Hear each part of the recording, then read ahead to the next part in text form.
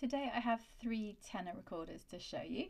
So there's the Superio in olive, which is a Baroque recorder with a curved windway, and it's also got a double key at the bottom. This double key is what I call the right way round, because when you hold down both keys, both pads close for C, and just the right hand key, one pad closes for C sharp. And then I have a Moeck Rottenburgh in ebony. It's a similar age, I think, to this Kung.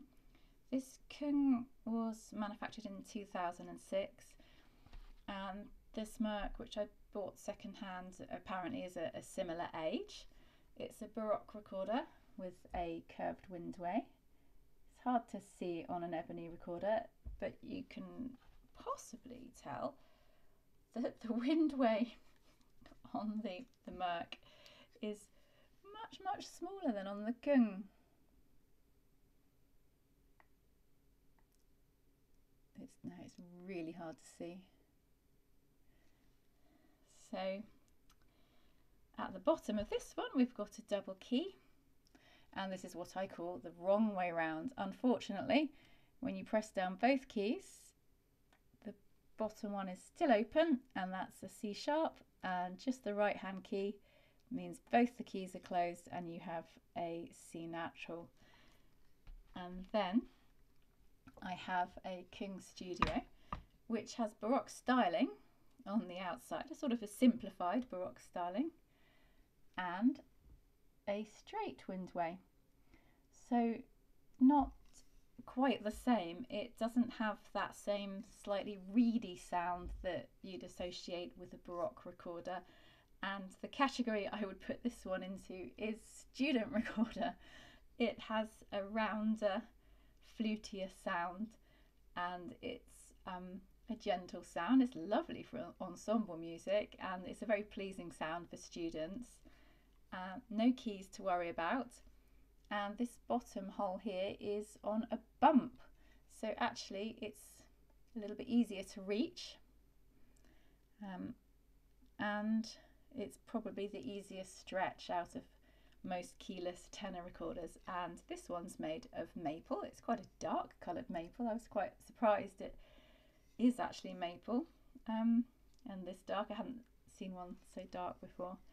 So I'm going to play a couple of easy, nice easy tunes on these recorders. So there's a book called Timepieces, which many recorder players are familiar with.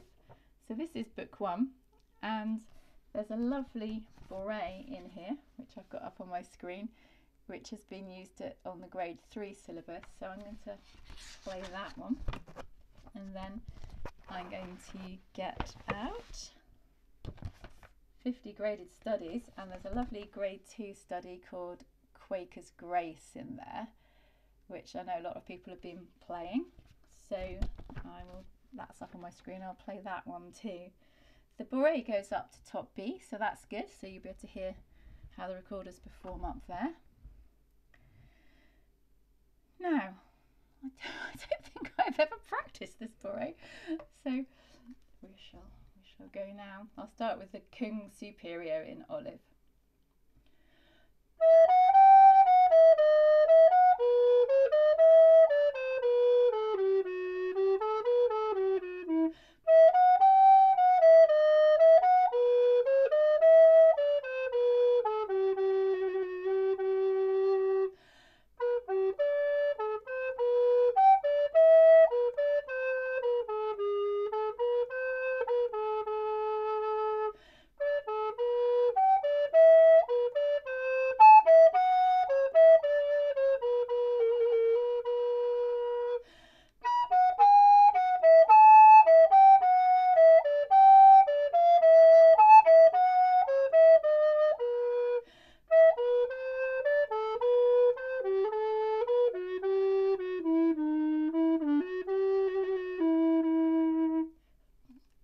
Running out of breath on the last note there. Okay, here on the Moeck in ebony.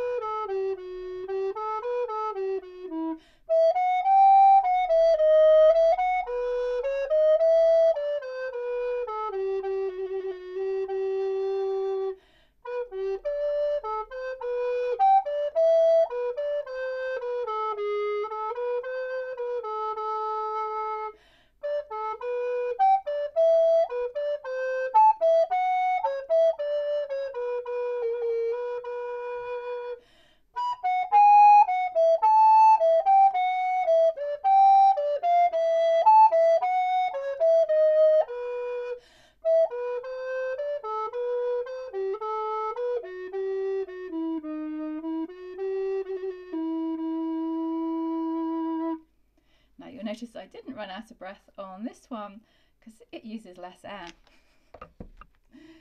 And that now on to the Kung Studio, the keyless student tenor.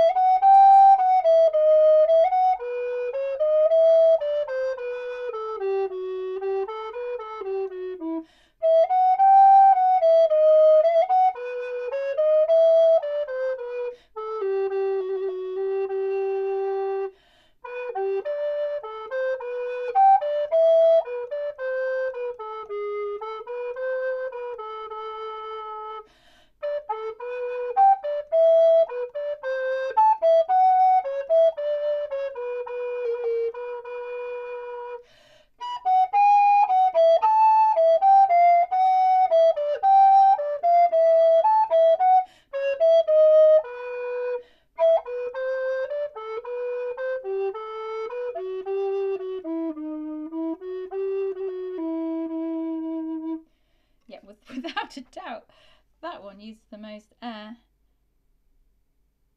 Yeah, looks actually a similar sized wind wave to the Superio, but it just felt like it used just a little bit more air. Right, I'm going to play them again on the Quaker's Grace, which, so we're going from Bach, which was very much a Baroque piece, the Bourrée. Oh, written for lutes, not for recorders, that one. To the Quaker's Grace, which is a Playford dance, John Playford. And I'll play the recorders in the opposite order in case you wanted to hear the studio next to the Superio.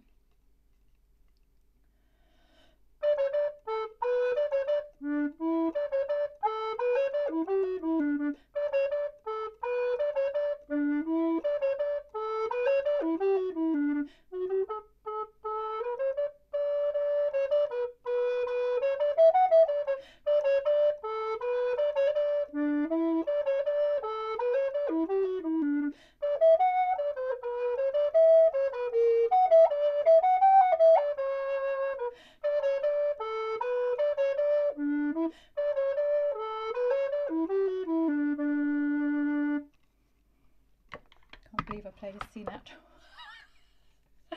Okay, Quaker's Grace on the King Superio.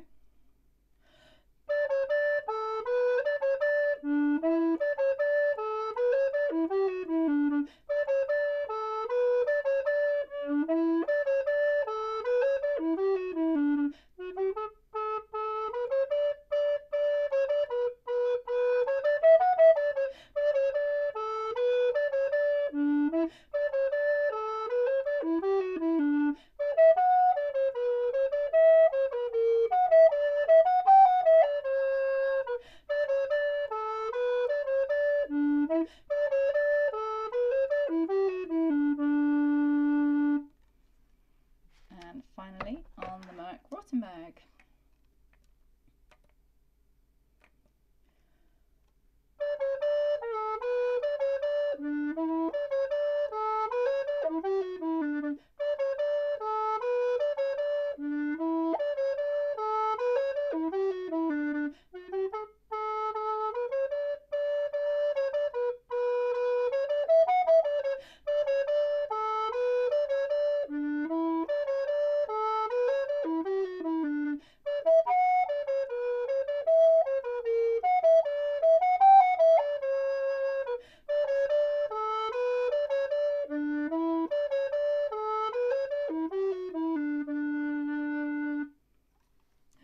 So the little slip at the beginning when I played this was just my thumb finding the thumb hole, because obviously as I keep changing recorders the tone holes are all in slightly different places.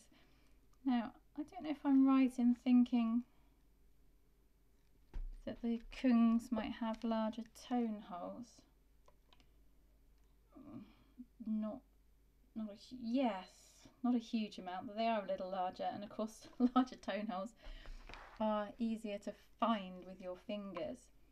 So if you have a lot of trouble finding the tone holes on a recorder because perhaps you don't have enough feeling in your fingertips, I know a lot of people that I teach have got some form of well, not a lot of people, but I teach people who have numbness in their fingertips or in certain fingers.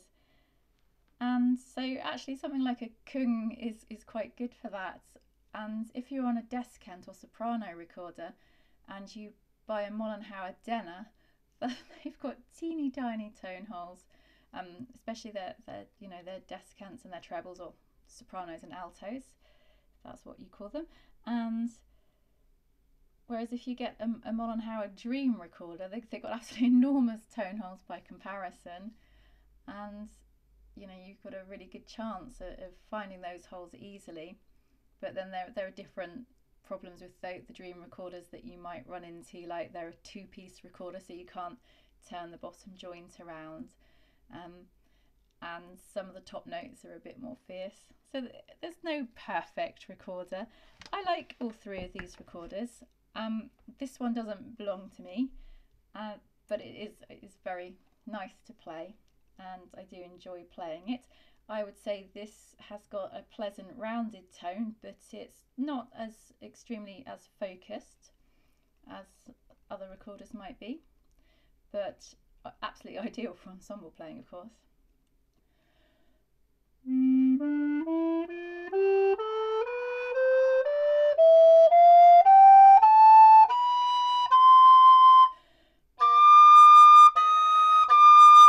Goes all the way 2 octaves in a second, and I'd say the intonation on this particular one is excellent.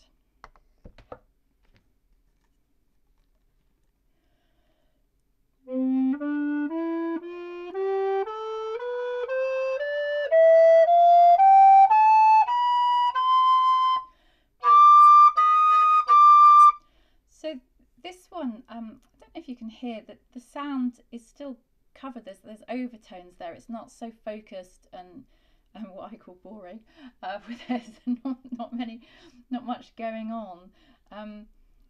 It's focused, but there's other stuff going on around this focused core of the sound, and I like that. It's got some horrendous fingering chart comes with this recorder for more than 2 octaves in a second of notes, all sorts of lovely fingering, so you can go really high if you want to, but most of the time you're not going to need those, if not 100% of the time. And then this one, yes, so none of these overtones that I'm talking about, if that's even the right words. There's a focused core of sound and not much going on around the core of the sound, but somehow it's got quite a pleasing, delightful sort of character to its sound. It's a recorder I bought secondhand that's been played quite a lot, and that does make them sound nice, I think. So let's hear what this one sounds like. I've got to remember to only press one of these keys for low C.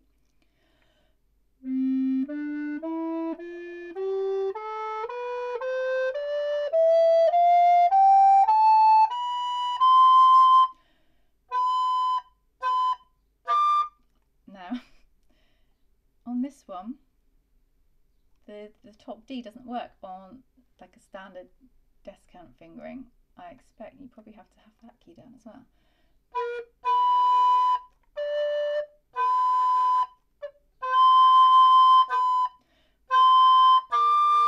Oh yeah, you have to definitely have that one down as well. Perhaps I should have put it down on the kung as well. It's very easy to get up to top C on this.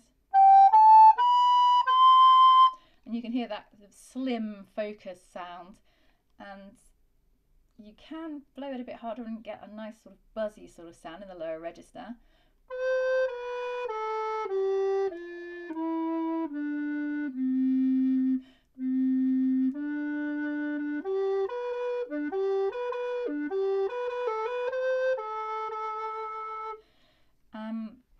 But you see, if I compare it again to the kung,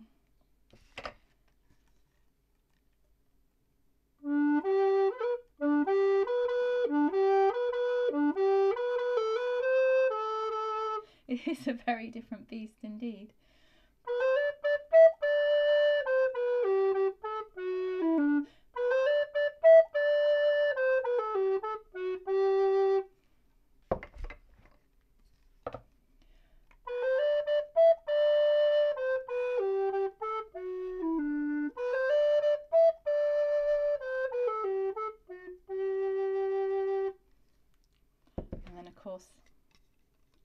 studio, mustn't miss it out. A very different beast again.